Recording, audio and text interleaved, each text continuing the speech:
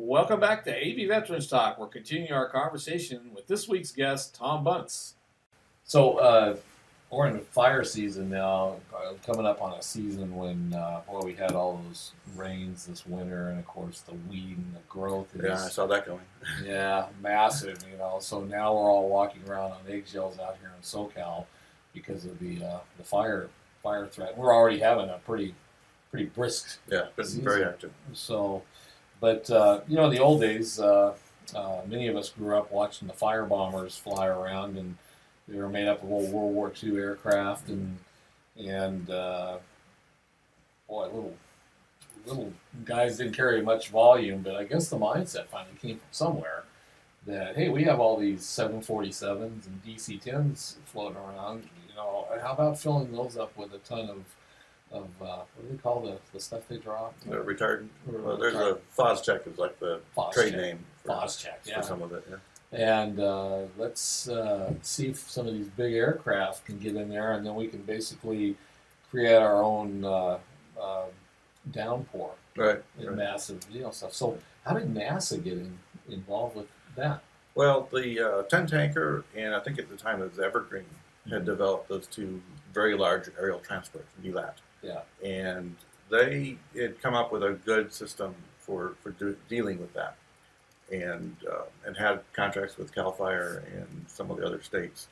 But the National Forest Service was cautious because of the C-130 crash that had occurred, I guess in the 90s or something like that. Mm-hmm. And so they wanted NASA to independently check out what these guys had done to make sure that it was safe to fly these things. Right. And so we came in with a small team at Dryden, at that time Dryden, now Armstrong, and looked at their procedures and looked at the performance of the aircraft. That was my job, was to look at single engine out performance, and compared that to what they were flying currently with the Neptune and the King Air lead airplanes. Right.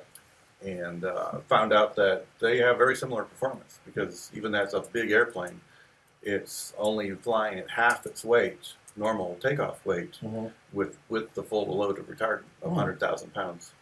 And so, and then they could drop that. And so their single engine out performance is just as good as anything else. Right. So that was my main job, was to look at that. And then the pilots flew the procedures to make sure that it seemed like it was, and that it was a reasonable thing to do to come in that low, right, and then be able to get out of any situation.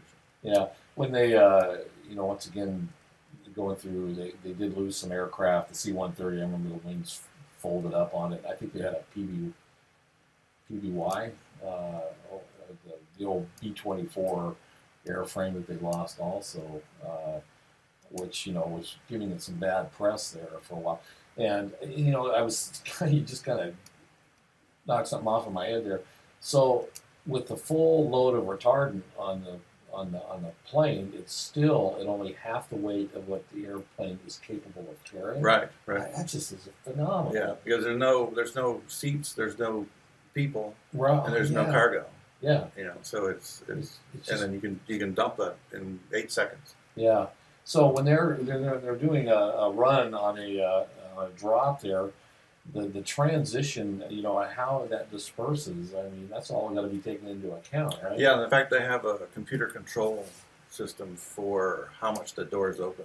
Right. At least on the DC-10 has doors, and it uses the same type of carrying capacity as the helicopters, the big Sikorskis. Right. And they modified those to have a front end and a back end for those. So that has to be an even feed, is it? Yeah, so if not, the airplane would... Right.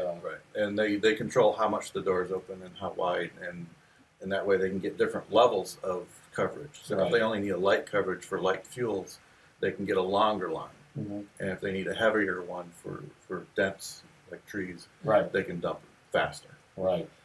And, gosh, that's just phenomenal. And, the incidences, I remember up here, I think it was up here in the Tehachapi fire when, was it a DC-10 clipped a tree?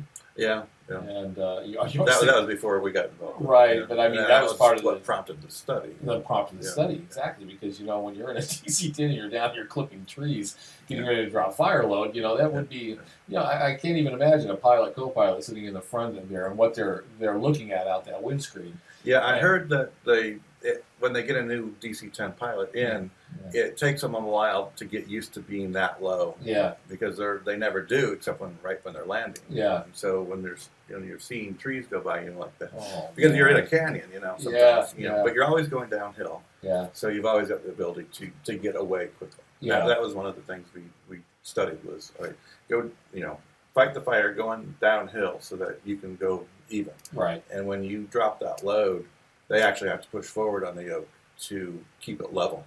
Wow. Because it unloads the plane so much that they have to push forward to keep it level. Wow. So when you dump it, it just rises like an elevator. Wow.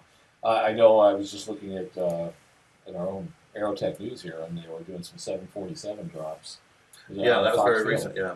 Out there. Yeah, and that's a new company doing that one. Is that? Yeah. So that's good stuff. I mean, once again, we need that fire suppression equipment like that. Boy, to get in there and jump on stuff quick like that is what we need. When those fires break out there. So yeah, and what was really great about this whole thing was that right about the time we were wrapping up the report, and they delivered the report, had it approved, and they said, "All right, let's do this."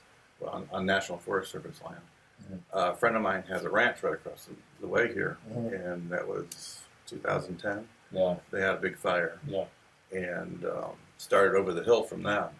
And the DC-10 came along and laid a beautiful line right next to their homes and saved that area. So it was a nice reward for having worked on something. Yeah. No, that's a great legacy to be involved with stuff like that, and it's so outside the norm. Stuff. It's like, what did you do? It's like, well, I made it possible for big aircraft to dump tons of water on fires. So that's cool. So we'll take our break here and stuff, and we'll get into one more segment here with Tom and some cool stuff that he's been doing also that's aviation related. So we'll be right back.